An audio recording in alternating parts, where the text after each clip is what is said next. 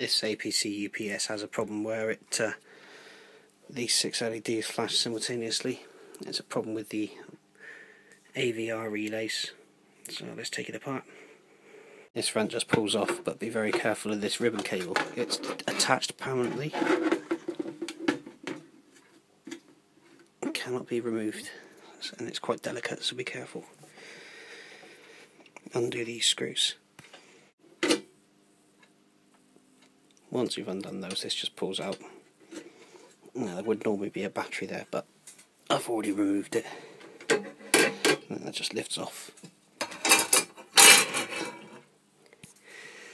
And then you'll undo these 2 screws.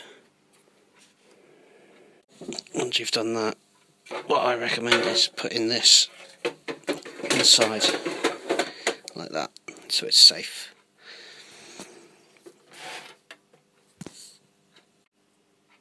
Turn the unit on its side and undo this 6 screws. If you've undone those, you can pull the sides out and slide it off. You should make sure that the internal capacitor is discharged just by pushing the on button, just to make sure that it is actually discharged. Now the top's off, you just pull these things out like that.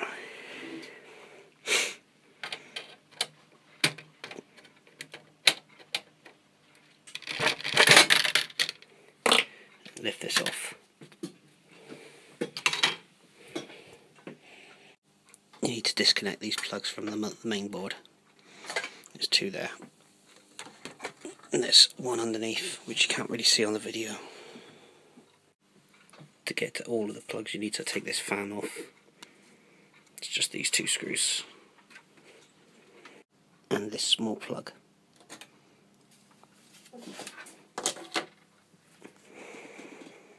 Undo these 5 screws. And that one there. You need to undo this cable grip here. Pull the battery connector through.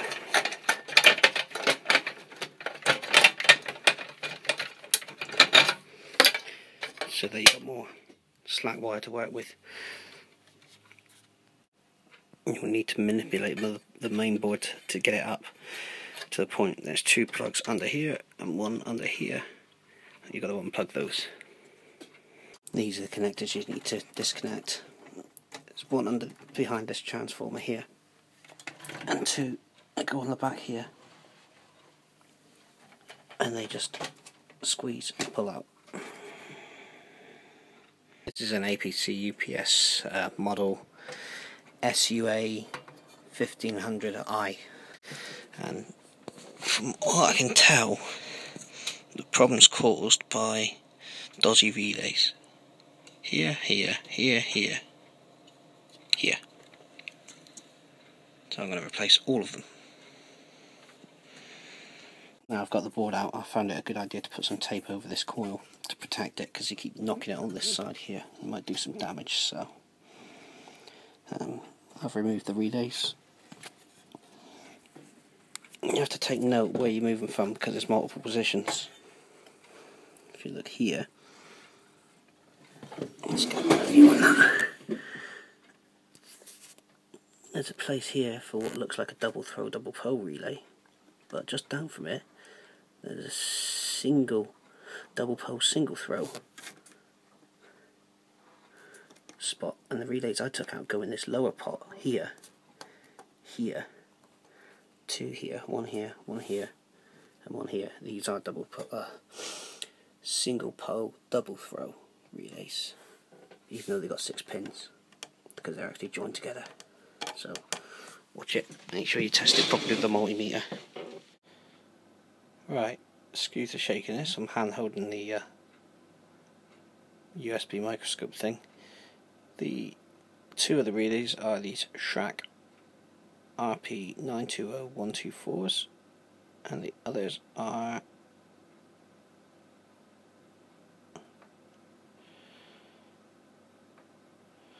(793-P-1C-S). which are actually the same as what's in my UPS, not the Shrek ones, but the other ones. I think I've found our faulty relay. It's on a continuity test. Now, if I apply power, remove power. Ooh, how long did that take to go down? There's no capacitor or anything in it.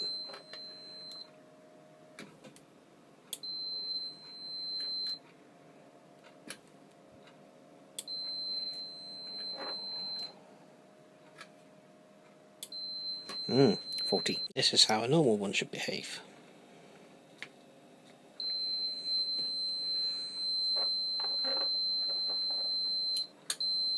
On, off, on, off, on, off. You hear it click. It clicks as soon as I remove power. And here are the replacement relays from DigiKey. It's the single pole double throw relays. And the double pole single throw relays, which you'll see if I take one out.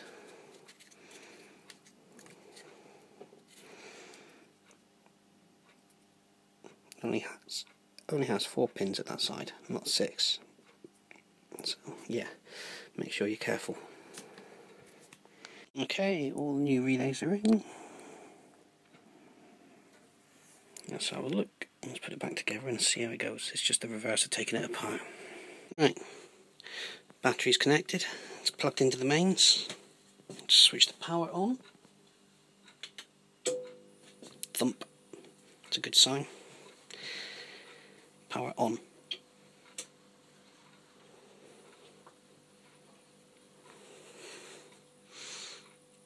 Wait for it to do its self-test.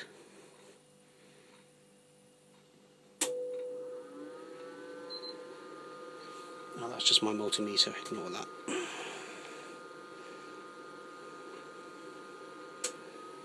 Happy days. Okay, we have a load connected to it. Let's switch the mains off.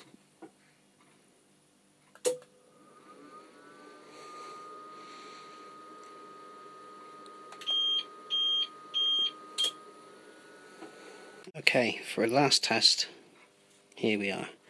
I've got the Variac in series in the circuit to test the AVR circuit. So what I'm going to do is gradually turn the voltage down.